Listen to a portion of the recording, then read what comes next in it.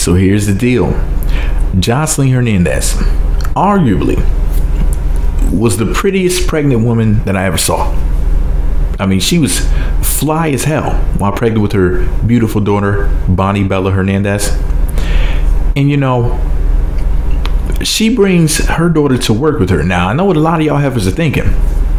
You went and got a baby, or rather had a baby, so you wouldn't have to work. So you could get that check, that welfare check. But I'm going to dig up in your ass in a minute. Here's what she had to say about the selfie.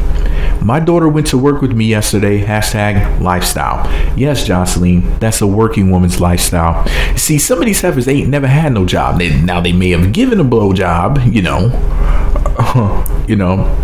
They may have watched a documentary about Steve Jobs. You know, they may have read about Job in the Bible, or is it Job?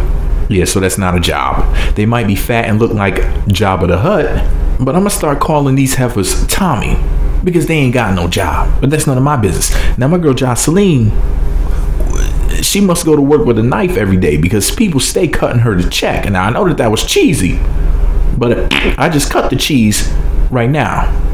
The point is this: Joseline Hernandez is a fly ass fit mom who snapped back into shape overnight, gets the money, has an adorable baby, and you ever just ain't got shit but stretch marks, and life sucks. And I just had to give props to Joseline and clown y'all one more time. But this is all my opinion. What do I know? I'm just an asshole with a microphone. Let me know what you think about it all below.